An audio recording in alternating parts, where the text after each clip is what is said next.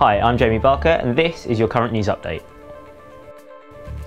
A recent article by the SUSUtv has highlighted many students' frustration with their Virgin Media broadband. Various students revealed that they have been receiving drastically lower speeds than advertised by Virgin. According to the article, Virgin have told some students that there is a general fault in Southampton, but there seems to be no time frame for a solution to this issue. Elsewhere, there was a robbery near Carlton Road and a burglary at Milton Road, both near Archers Road, one of many of Southampton's halls of residence. The police have reminded students to walk home in groups and ensure that your doors and windows are locked to prevent crime on your doorstep. If you want any advice on how to stay safe, contact the Advice Centre on advice@susu.org or the phone number below.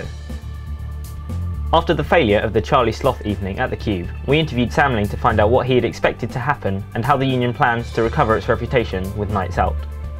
We found in the first few weeks of events, we found turnout just hasn't been as big as we'd have liked or intended. And we're doing a lot at the moment with marketing to get that up.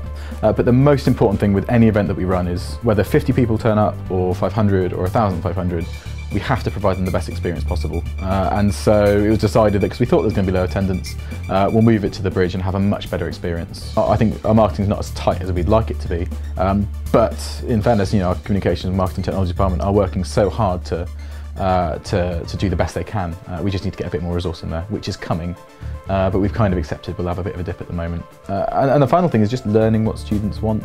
Every year of students, they want different things. We're going to do the best that we're going to be able to provide it for them, but it will change. And so it's getting back out there, engaging with students, talking to them. That's your current update. We'll be back again next week.